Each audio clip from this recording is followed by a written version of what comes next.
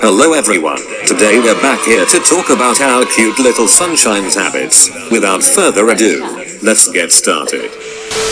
Habit number 1, his head tilts. Oh, I do notice that.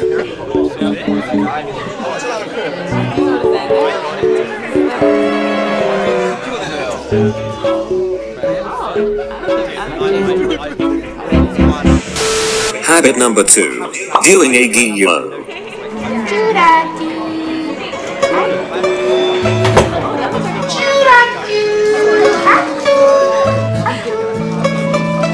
뭐랄까 장망이라고 하죠. 저 장망을 떠는 모습이 굉장히 귀엽습니다.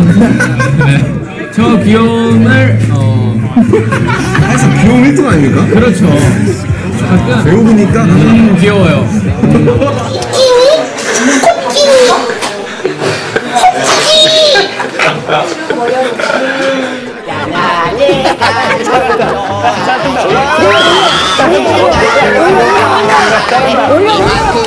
오늘 봄날에 여러분들의 꽃이 되어드리려고. 정강하나? 그래 안 보. 오빠 일어나라. 오빠 학교 가야지. 일어나.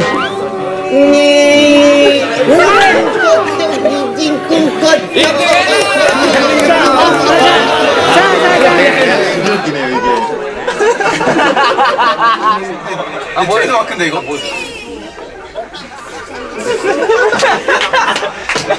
야, 솔직히 민나 들어가니까 제가 여러분 저에게 소원이 있습니다. 제가 헤이. Habit number 3, that cute little smile he does that shows off his dimples.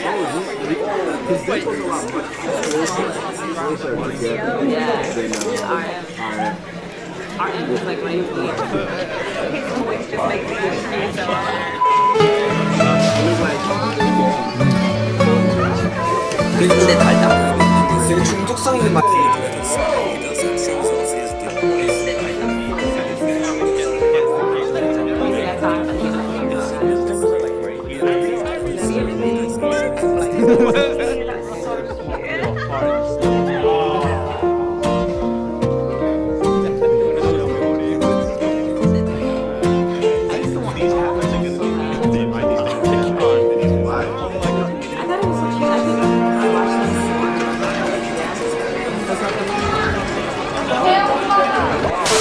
Habit number 4, the way he teaches choreography.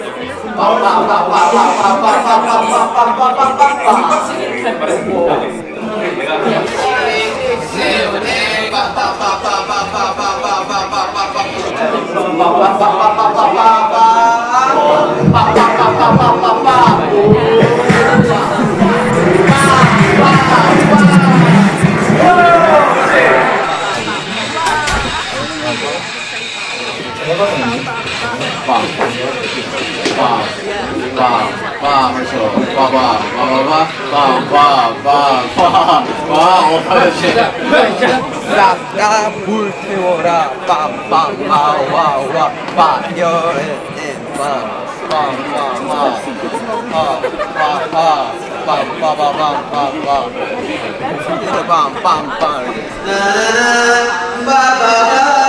You know how we do.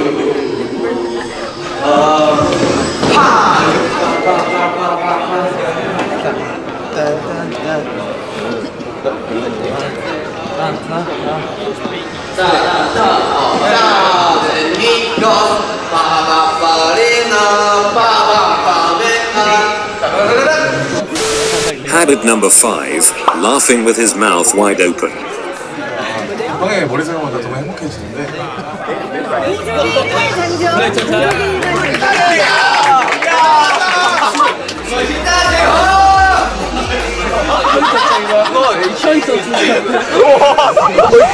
그럼 시작할까?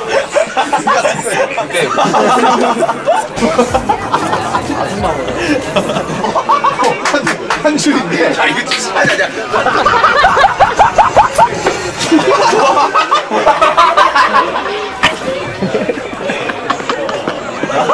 아니 진짜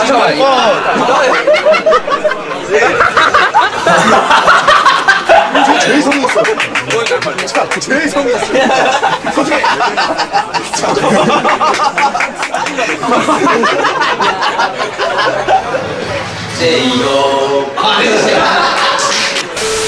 Habit number 6. Randomly dancing in interviews.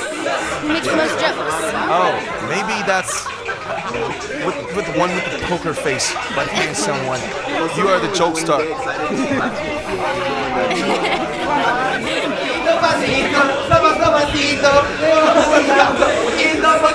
Nashe. All hands on deck. Oh. All hands on deck. Alright. 오늘 드레스 코드 어떻게 되죠? 혹시 참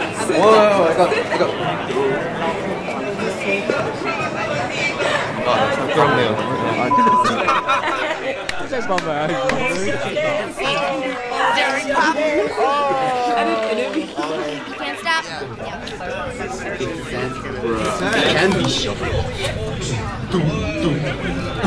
So humorous. Yeah. So how do you guys keep each other humble? We listen to Humble. What would be your... I like beauty and then see that video. Just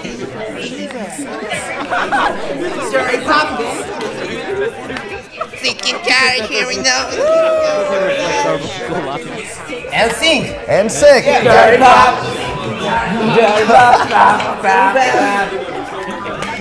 Nice and sing. Habit number 7. Screaming.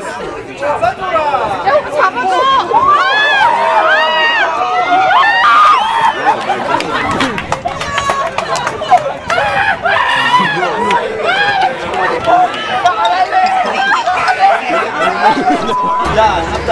병아리. 소. 야. 제2호.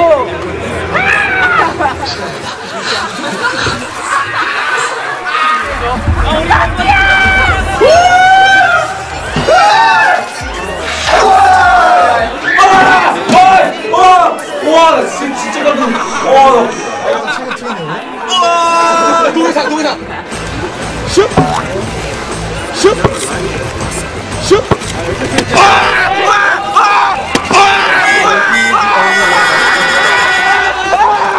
고기 먹자.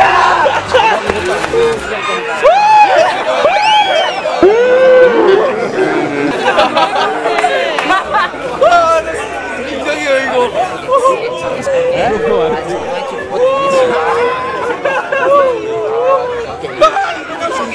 너무 이상해요 이거.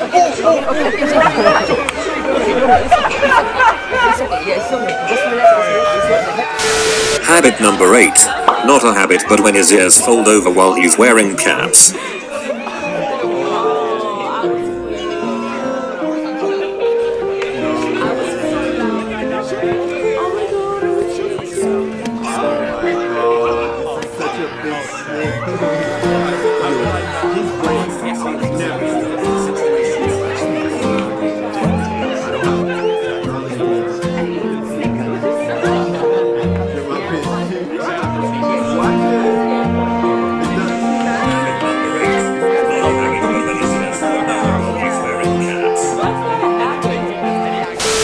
Habit number 9.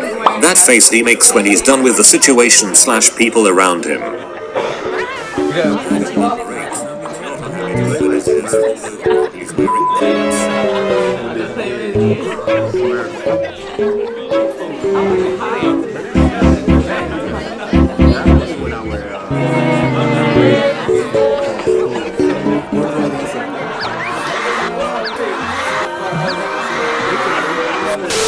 Habit number 10. His sound effects. Habit number 9. That face he makes when he's done with the situation / people around him. 저도 모르게 소리가 나.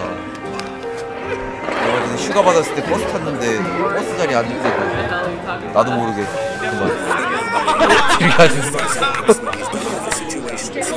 진짜 민망해.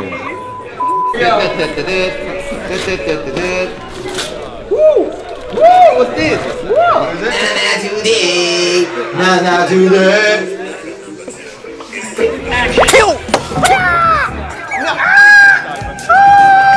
같아요. 형 전에. 아, 진짜 찍기 싫어. 아.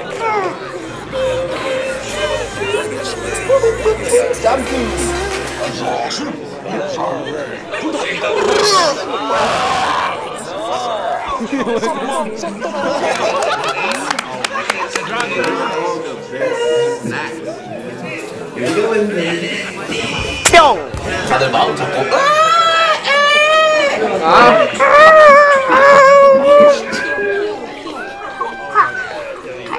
I think there's so many great stuff in Japan, Korea. Like there's so many great stuff.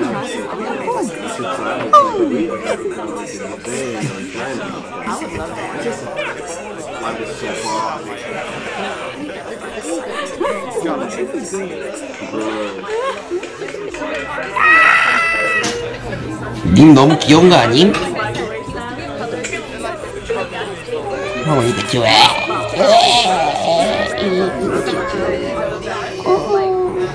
장난이죠? 빵이야.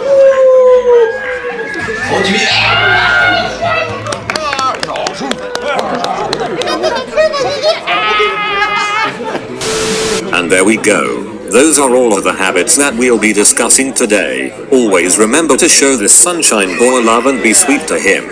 He deserves nothing less. Okay, I'll go now. Thanks so much again for watching and see you next week.